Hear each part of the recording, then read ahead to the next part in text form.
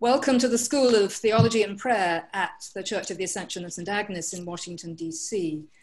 I'm Sarah Coakley, assisting priest and theologian in residence here, and I'm delighted to welcome you this morning to the third in a four-part series of webinars that we're holding this season on prayer in a time of pandemic and social unrest. The topic for today is the problem of negative or afflictive thoughts in prayer. And I've invited today one of my friends in the realm of academic theology, but also in spiritual theology, Father Martin Laird. Welcome, Martin. He is an Augustinian friar and professor of early Christian studies at Villanova University in Philadelphia. He has written a host of books and articles in patristic theology and Christian contemplative life. His doctorate and first book was on the thought of Gregory of Nyssa in the late 4th century, but he has a special interest in someone called Evagrius Ponticus, whom we're going to hear about at some length today, who's also a 4th century monastic writer.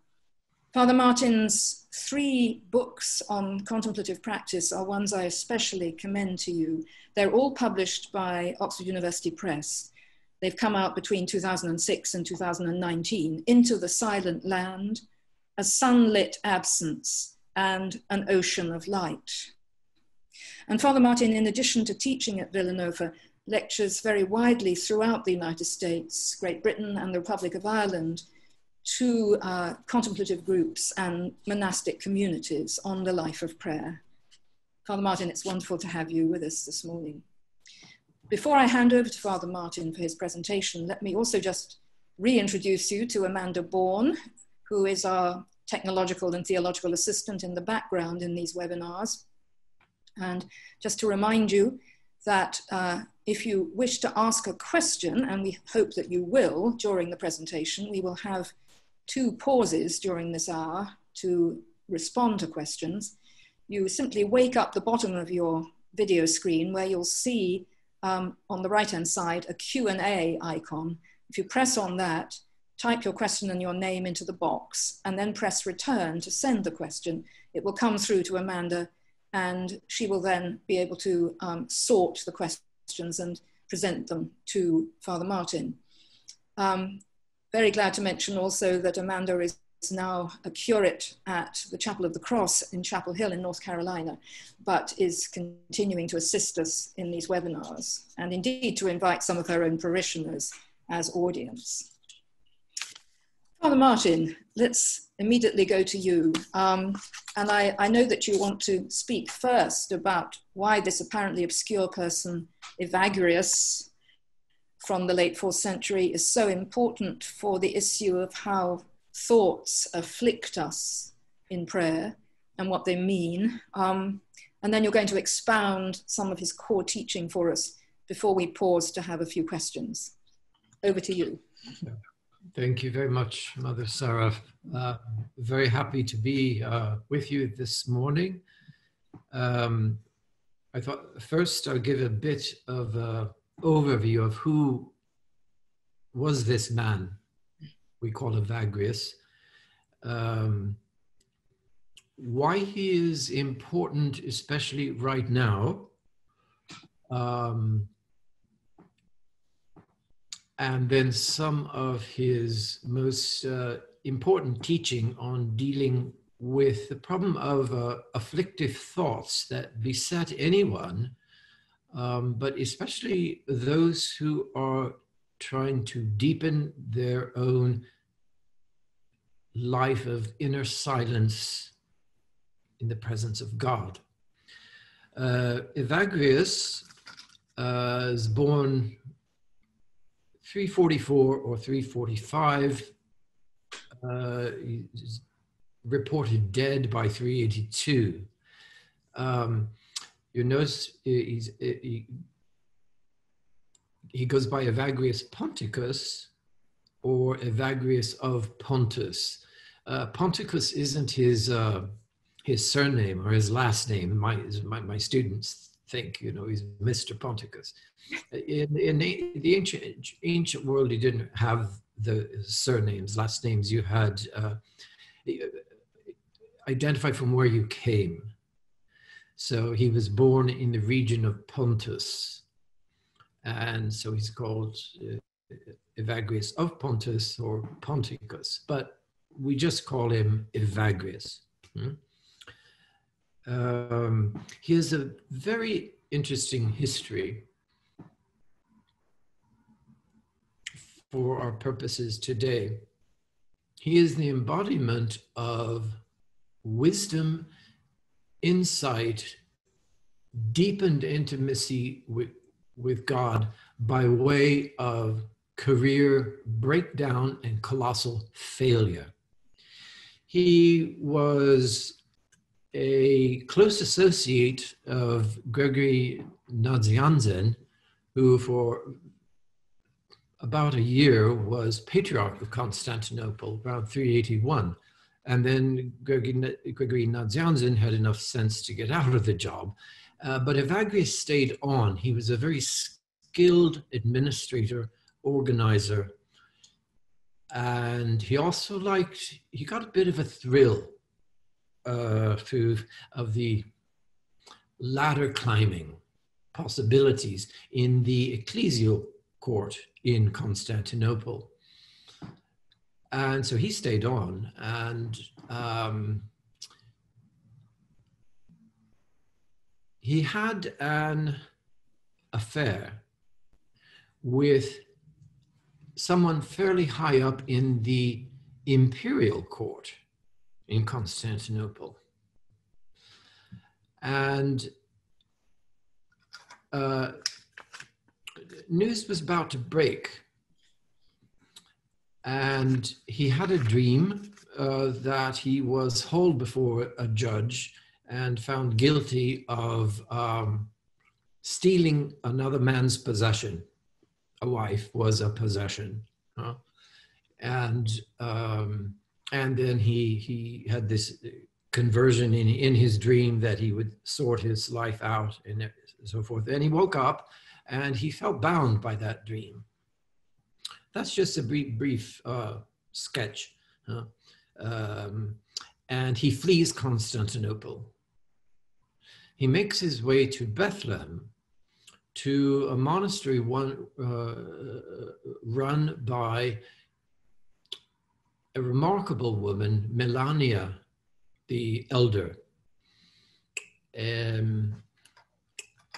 the wife of a wealthy Roman senator. And she, after his death, she makes her way to Bethlehem, starts a monastery along with a man named Rufinus, who is famous for having translated the works of the very important earlier theologian Origen from his Greek into Latin. And so the two of them, sort of what later came to be called a double monastery, but she was in charge. Evagrius makes his way there and wants to join the monastery. And she says, well, fine. And Rufinus will take you and show you where to go. He also claimed to be very ill and wasn't getting any better. And the doctors who attended him went to Melania and said, we actually don't think anything is wrong with him at all. And so she paid him a visit and she said, but what's up with you? And he told her the whole story of the affair, the breakdown of his career and careerism, and all the rest of it. And she said to him, you're welcome to stay in this monastery, but actually, I know a group of monks in the Egyptian desert whom I visited on my way from Rome to Bethlehem. I actually think you do better with them. They were called the Long Brothers, apparently known for their height. So anyway, and there he went.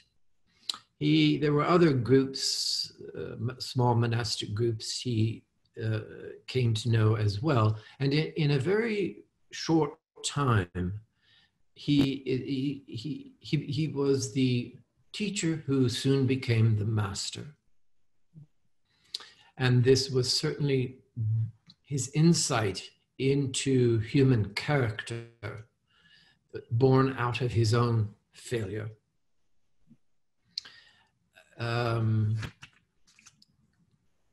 One of the things he's very good at is addressing the problem of thoughts that beset us. And so I would like us to look at a couple of texts in which he tells he's writing for other monks, when he tells them, this isn't a question of getting rid of thoughts. It's a question of getting to know them very, very well. So Amanda, if you could put up the first chapter 43 from his work, The Practicos.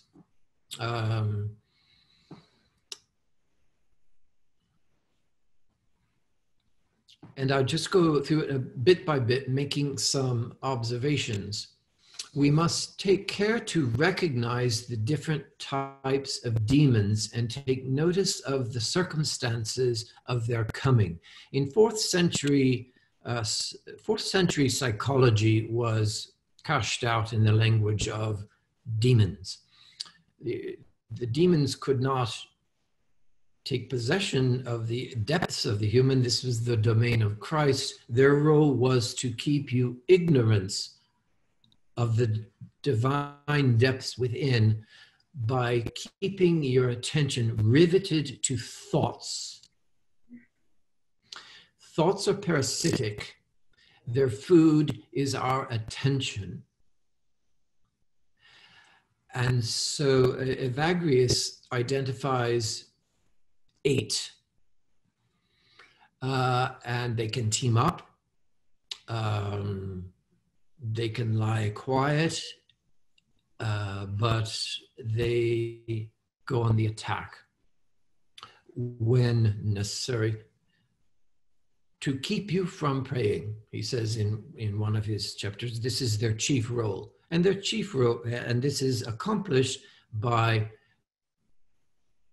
the way thoughts, afflictive thoughts, negative, but also he will say even pious, holy thoughts, steal our attention. And this gives them their power. So he says, we shall know these thoughts we shall know what sorts of demons, but when I say demons, I just mean thoughts. We need to consider which are the less frequent in their assaults, which are the more vexatious, which are the ones which yield the field more readily, and which are more resistant. So you've got to know, you can't be a victim of these things. He wants us to turn the tables on them through awareness or watchfulness.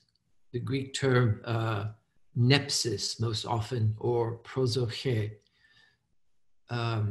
Watchfulness. So he's not here saying at all, blank them out. You want to know them. Which of these, let's say, issues for thoughts, which issues are constant for you? Which are really problematic, really vexing, or which ones are not so much? Say, for example,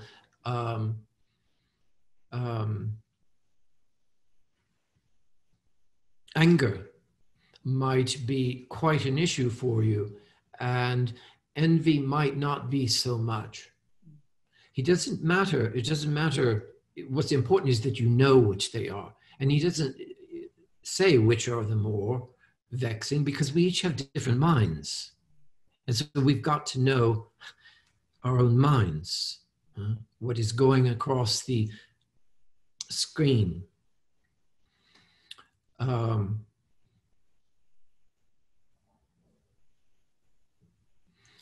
If you skip down to the line that begins, now it is essential to understand these matters so that when these various evil thoughts or afflictive thoughts set their own proper forces to work, we are in a position to address effective words against them. That is to say, those words which correctly characterize the one present. And what he's asking us to do is he notices what happens. A thought enters our mind, and what happens is something within us, he calls it a pathos. Passion is how it's translated, but it's a compulsive tendencies in the mind to cling. And when this compulsive tendency within us clings to a thought, an inner narrative is then generated. And we watch it, and we watch it, and we watch it. It has a powerful narrative grip. That's the dynamic in which this advice comes. Know what is happening so that we can address effective words against them, those words which correctly characterize the one present. That is to say, oh, this is envy. Oh, this is avarice. Oh, this is anger. This is gluttony, which meant far more than just eating a lot. What this does, when you can see the inner video happening and be able to say, oh, this is my envy, this is shame, this is whatever. What that does is get you out of your attention out of the storyline, out of the inner video. Because that in us which can see the afflictive thought is free of it. Else we wouldn't see it. So he's trying to cultivate within us this capacity to shift the attention from the storyline, the inner video that goes on in the head, that we repeat and repeat. And here simply to identify it for what it is.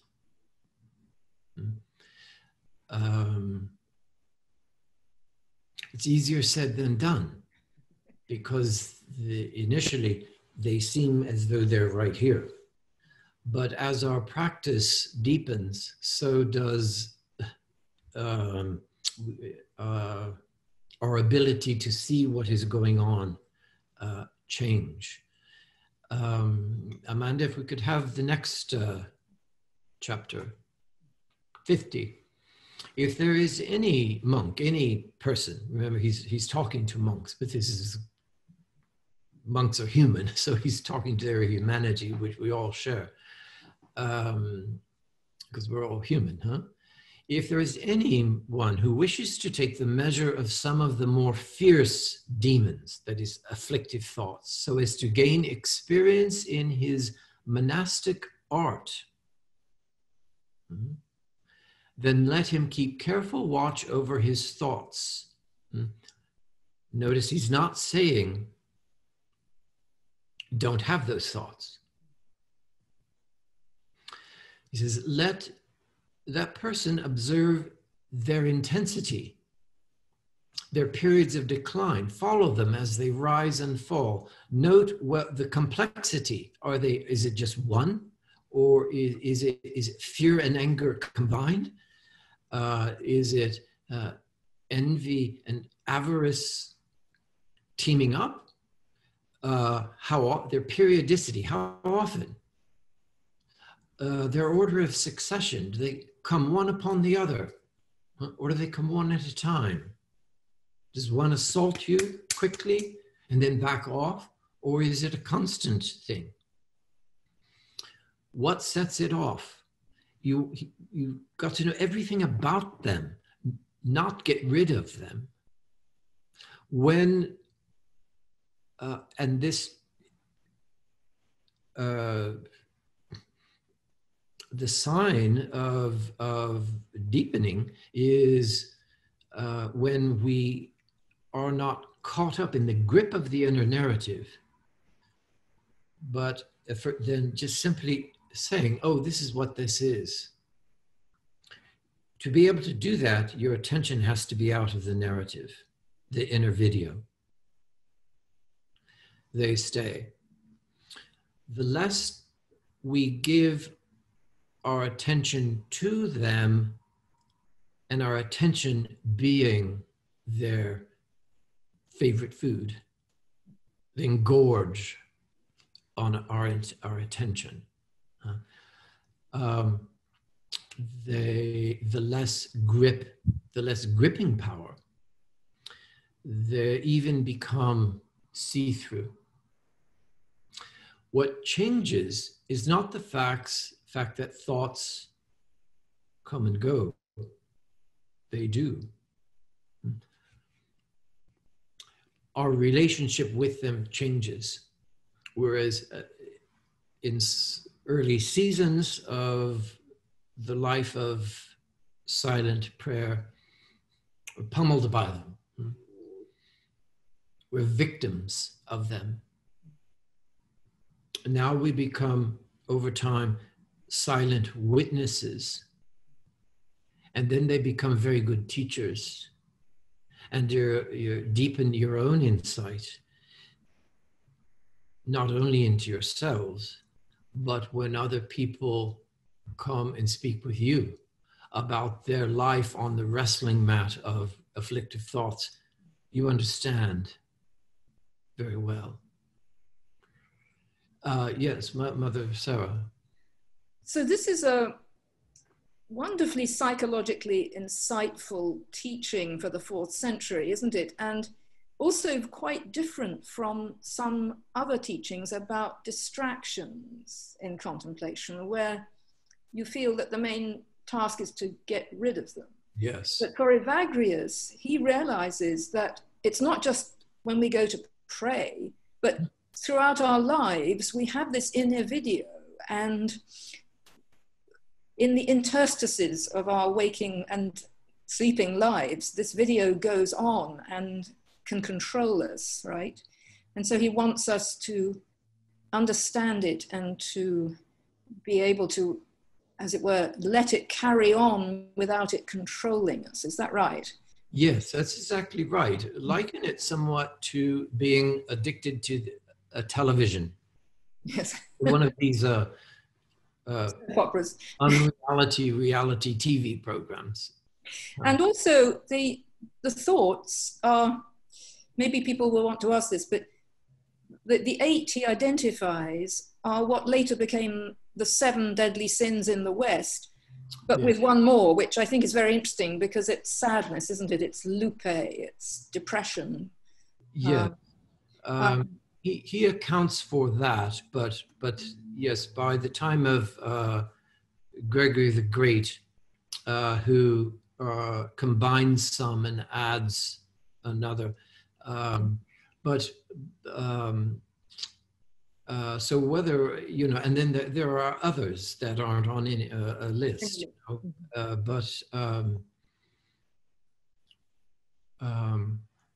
back to the image of the television. At the beginning, we're completely engrossed in what's on the television set. We don't have to get rid of the television set. You simply don't watch it.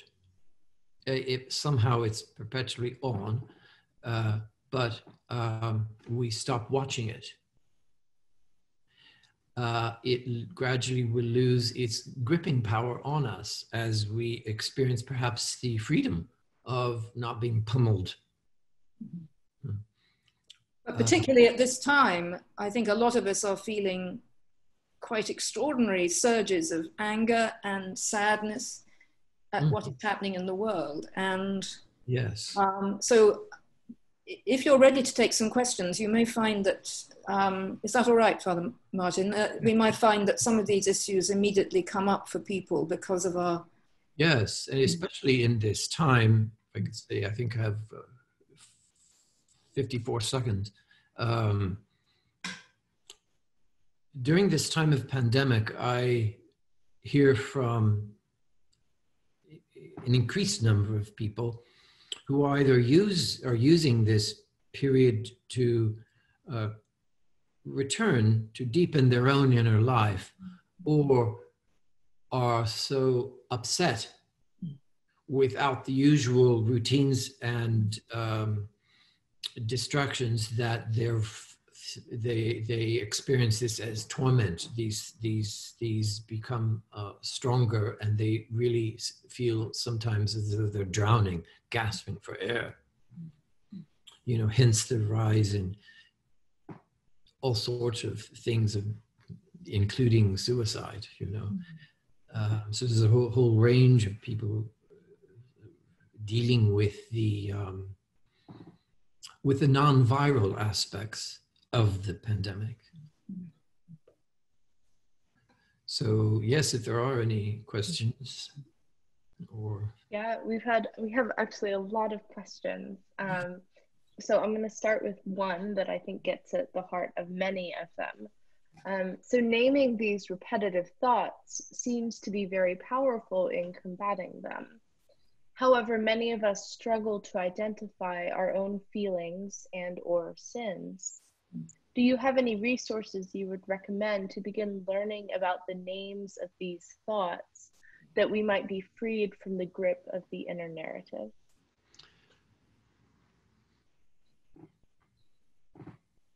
it begins with yourself. You're getting to know yourself. Sitting in silence and being able to see the difference between a story about fear, a story about anger, a story about our shame, a story about envy, whatever. It's the story line that hijacks us. And it's not a question of reading about it, it's a question of staring it down. What is that? And this, especially in early seasons of contemplative practice, it's very difficult, and people think they're supposed not to have a thought. Well, that is itself a thought. I shouldn't have that thought. Oh, I can't have that thought. Oh, he said not to have thoughts. So that's just another thought upon the thought about not having thoughts, so they pile up. But if I understand the person's question, it is the person herself who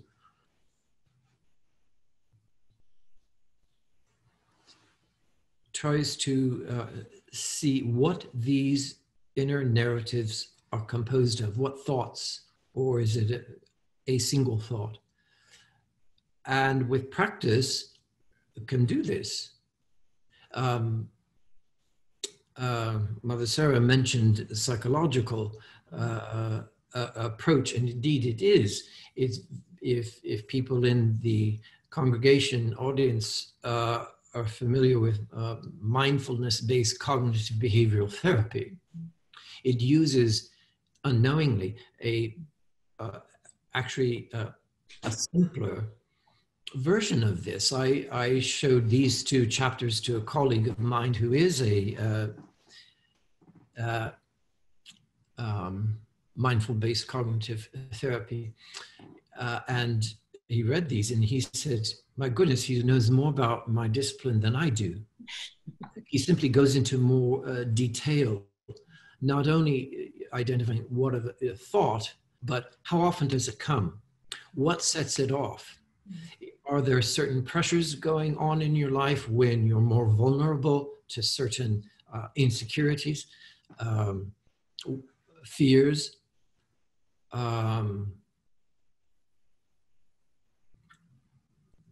Know the context, the situation. What are those for you? And you do this by telling yourself for a moment to shut up and look. That requires itself a certain stillness, but especially if we think we are, when they're in our face and we say, I am my anger. No, anger is present, but you're not that anger. You're a ray of God's own light. But we identify with it. In fact, there's a writer named Diadochus of Photike who says this is actually the result of the fall. We think we are the whirl of our thoughts. So I think hopefully I addressed the person's question, and I probably talked around it a bit too. Shall we have another? Yeah, let's do one more question. So this one is asking about sadness in Evagrius's list. So why would he add sadness? What does he mean? How does he define it? And isn't it just a normal feeling? And in the world we live in today, why shouldn't we feel sadness when we witness so much evil? Yes. Well, this, if you get this book, the Practicos, it's 2 books bound together, 2 works, the Practicos and the second work, Chapters on Prayer, bound together for the sake of convenience. In the Practicos, at the very beginning, he lists these thoughts and describes what he means by them. You have to understand he's 4th century, so we kind of have to update them into our own, sometimes better understanding. But sadness it does overlap a good bit by what the contemporary term depression can cover. So sadness isn't, oh my, I lost the lottery yet again, or I didn't get accepted to the school, but it's deeper and more gripping, and it overlaps also with another that he calls acedia or acedia, which is difficult to translate. But if you read them in here, it does cover, I think, what we would use the term depression for. And depression is different for every person because we all have different minds. So his sadness is covers lots of things. Now, it is typical, I forget if I answered the question. Some people may be puzzled why in a list which later in the West became a list of sins, here has something lupe, which doesn't seem to be our fault and can be genetically inherited and so on. This is troubling and fascinating. Also raises the question, if you're actually clinically depressed, can this practice practice possibly even make you feel worse? Or at what point should you be heading for the doctor's office? I'm sorry to intervene here with an extra question, but it may have been part of the original question. Yes. There were two things. First, I think it's just a very unfortunate translation. Gregory the Great would call this a sin. It isn't nothing's a thought. It's just a thought. And in fact, he actually Evagrius calls them evil thoughts. I use afflictive thoughts because they give us a hell of a time. Okay. But it does present a lot of problems because people will say, and this has subtly seeped into Christian consciousness, I've had a lustful thought, a murderous thought, that is a sin. If you murder, that's a sin and a crime. But so I don't think that helpful term, sin. A thought in itself is morally neutral until it garners through momentum action. And then I forgot the other aspect, of depression. I don't hear often that this brings it on. It might make us aware that we are depressed. And, everybody's depression is different.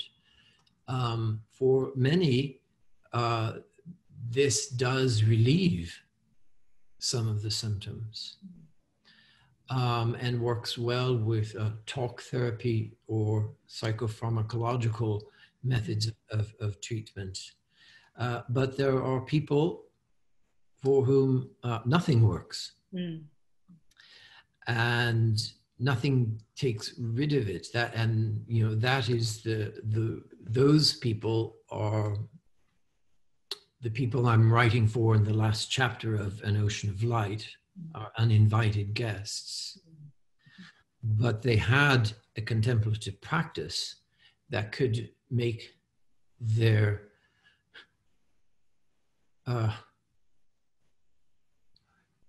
life with depression a means of solidarity with other people.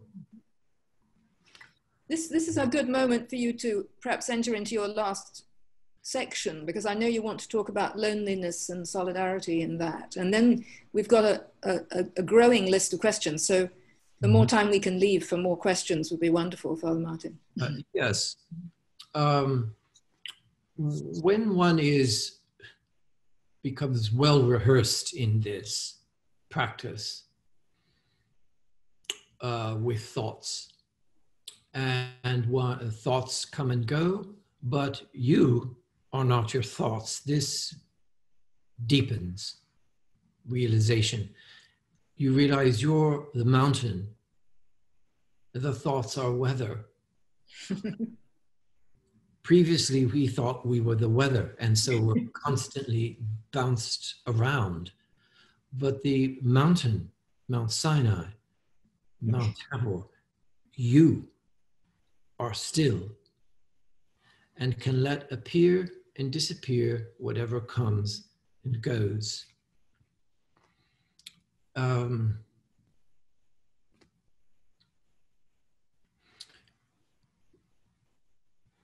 As this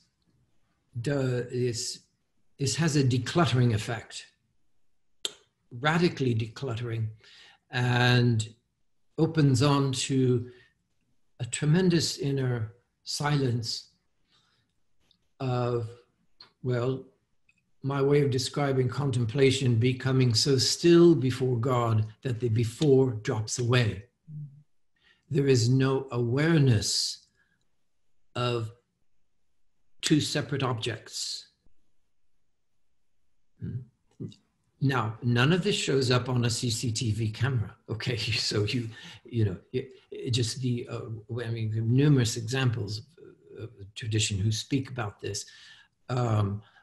When the illusion of separation from God is overcome, what also emerges naturally is compassionate identity with all people.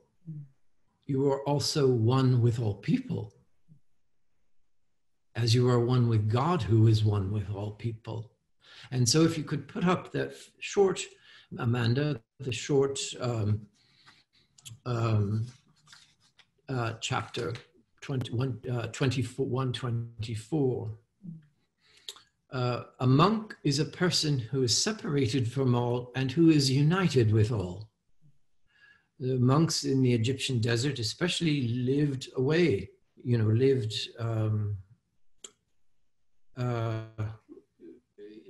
well in small groups of people, but not a certain solitude, physical solitude.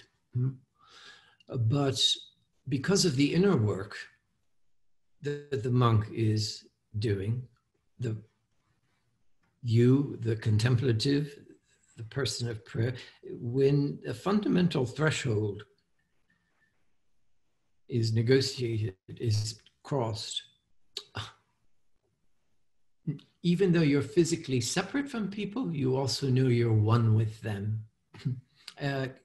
Curiously, and this is just something that is obvious. You cannot deny it presents itself in such a way that it's not doubted. And curiously, and very quickly, quantum physics knows about this. With if you studied much about quantum entanglement and what's going on there. Entanglement is quite the wrong word, but we're all one with it.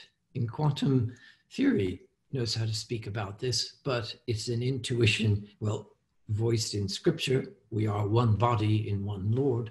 And in an individual's journey within is at the same time the way out of yourself.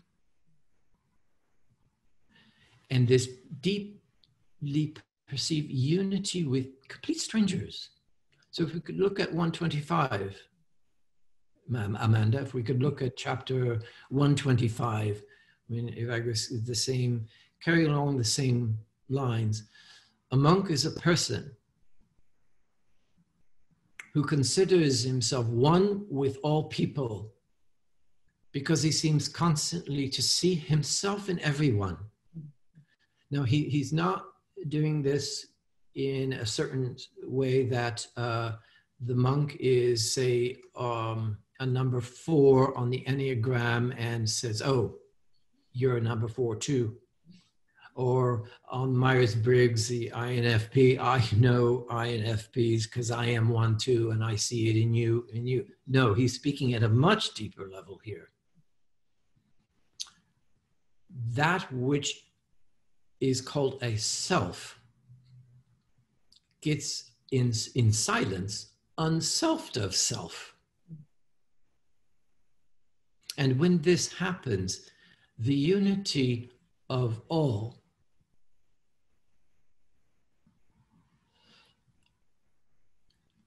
is the most obvious. And and this doesn't turn everything into a blob. This unity shines in the glorious particularity of all that is. But what I've called it just as there's object permanence as an early childhood developmental stage, in contemplative realization, a subject permanence. You're not, the other is unothered and no longer a threat or rival. Right? Thank you, Father Martin. This is such an enormous importance for our period of isolation from one another, when we feel such great grief for being unable to worship Eucharistically together. Okay, it's a long haul, of course, this path, but to have the goal set before one of an intimacy beyond our current knowing, it's wonderfully encouraging. I see a very large number of questions, and we'd love, if we may, to take as many as we can in our last 15 minutes. Over to you, Amanda. Sure. So we had a follow-up question about what you were saying about sadness and about thoughts not necessarily being bad if they don't lead to action. There's someone asking about Matthew 5:28 and that saying of Jesus where Jesus says, anyone who has looked at a woman with lust for her has already committed adultery with her in his heart. So how would you square that? Well, I wouldn't interpret it literally. An act of adultery hasn't taken place. What I think, looking at that pericope from the perspective I've been talking about, Jesus is showing the power of these thoughts. And they become so obsessive and steal the attention so much that it is as though it has taken place, that we're so caught up in it. But no, you'd be surprised how often that is brought up. But that too, if we understand that line from Scripture literally, we get an unhealthy sense of sin, and in in scriptural exegesis, that's phrased in such ways that it invites a deeper understanding. That if I've thought of murdering someone, I have done it. And that's not what Jesus is getting at. He's getting at other things too. Respect for women as objects of male obsessive preoccupation, so that they're not persons, which legally they weren't in the ancient world. And well, right up anyway to bridal ceremonies, if you pay close attention to a father giving his daughter away because it's his possession, Of course, there's a lovely weepy moments, but there's other things going on in that text too than simply if you've had that thought, it is as though you've done it.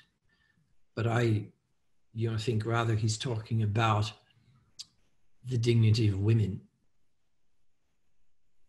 I think this may have come up because last week I mentioned the counsels of perfection and their apparent impossibility as being one of the most intriguing point of reflection for the early monks. And here comes Evagrius with a particular interpretation through his logismoi, his thoughts. I think it's very fascinating. Yeah, logismoi is Greek for, in monastic context, for an afflictive thought. Mm-hmm. Otherwise, it's thought. Yeah. Mm-hmm. So we have another question. So this one is asking about our own identity. So it seems to me that we often try to understand the particularity of who we are through our thoughts. Once we stop understanding ourselves in terms of these thoughts, what remains of us, of our particularity? What remains is you. It's never gone anywhere. What the problem is that identity, a sense of identity, has been derived from various labels made up of thoughts.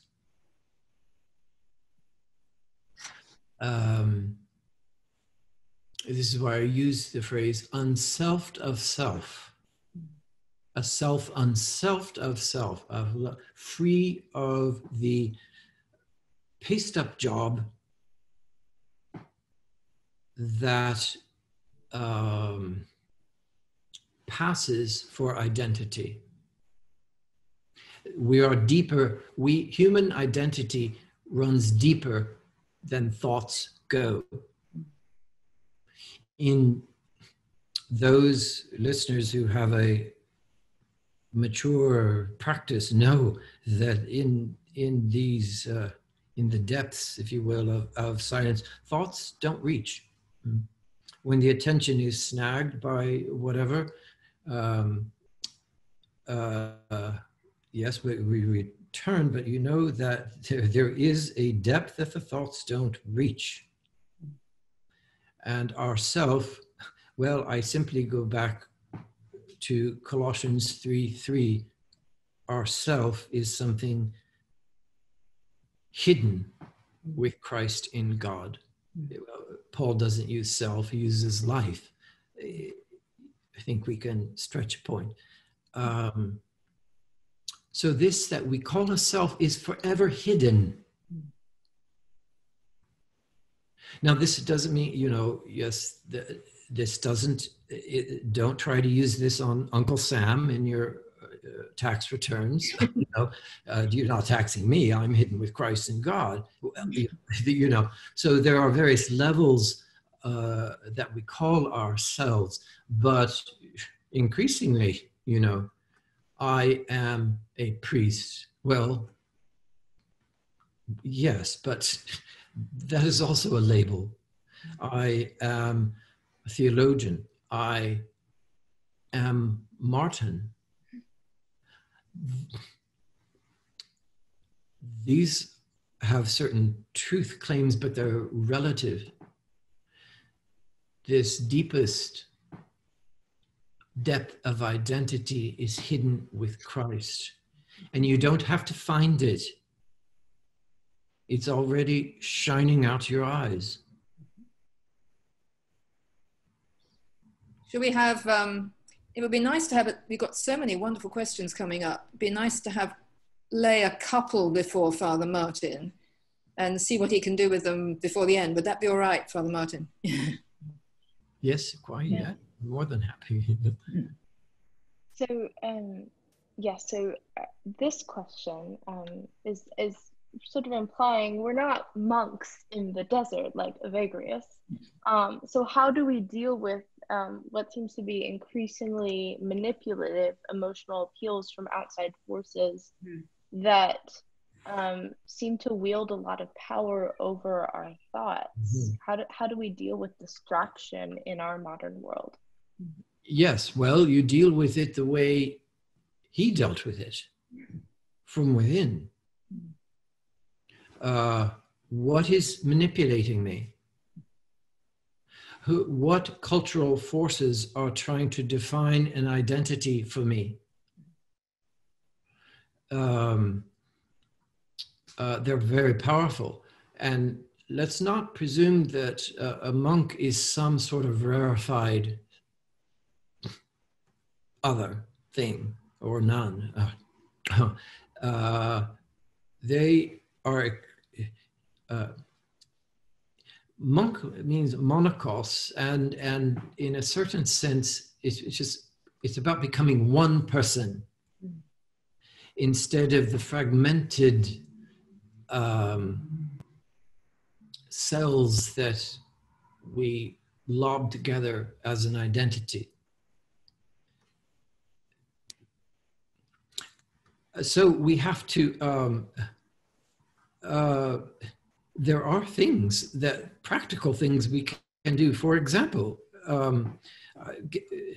people who are deeply still in a set of panic when they turn on the radio and they hear this awful, well, turn it off and just listen to it twice a day. There are just, I know someone in his own life, what he had to do was stop for a period of time watching television and reading papers, he said, simply because it made him feel dead. there are things that we can do in our lives, and it takes some creativity to create a protected space for us to live in, insofar as possible. This, in the monastic context, this was called enclosure, but enclosure tries to establish a protected space, but enclosure also leads to exposure to that which we would rather not meet within ourselves. But ultimately, its ground is God.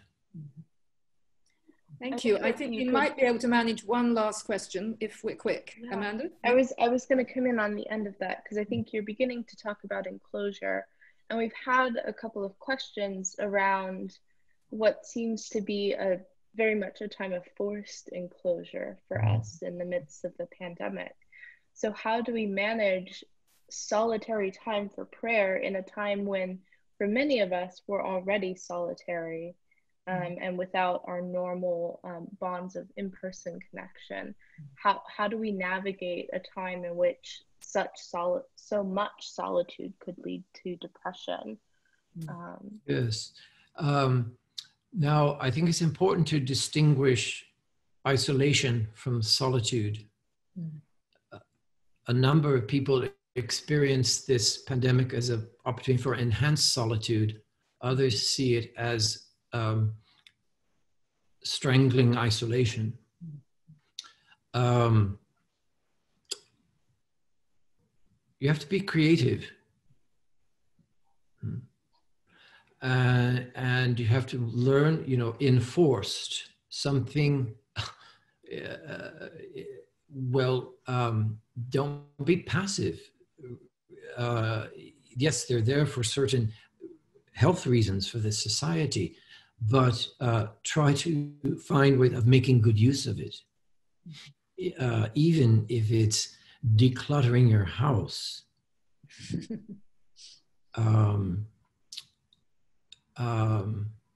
But yes, of enforced enclosure,